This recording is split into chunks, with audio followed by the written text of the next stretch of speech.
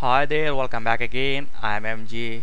In this video, I will show you how to insert checkbox in Microsoft Excel sheet. You don't need to do any hard work for this. I will show you easy stuff. So, open your Excel sheet and here I want to add a checkbox.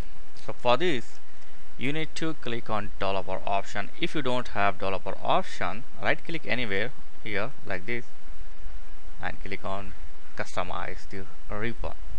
Okay, so here click on customize ribbon and you will find developer option. So check on this developer option and then simply OK. So developer option will appear here. Okay, fine. So now you have to do the one easy thing. After you get the developer option, just click on insert and click this checkbox and draw the checkbox here.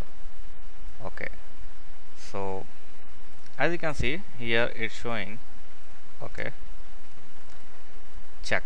So we need to remove this check. Okay, so just right click and click on edit text and then delete this.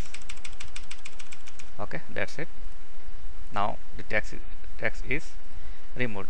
So when you normally click on it will check the box, but if you want to select this, just click control mouse like this. Okay, I'll show you. Look at that. Normally if you click the mouse it will check. If you want to select this box, hold the control key and then click the mouse, so it will select. Okay, so now simply do the apply the formula, all these things like select this row and all these rows, press Ctrl D and it will apply to our formula. So select and press Ctrl D, that's it. Now simply click here to check the boxes. That's it, simple. Okay, so that is very easy. So I hope this will help you. If you have any question, ask me in comments. Please like, share and subscribe. Thank you very much.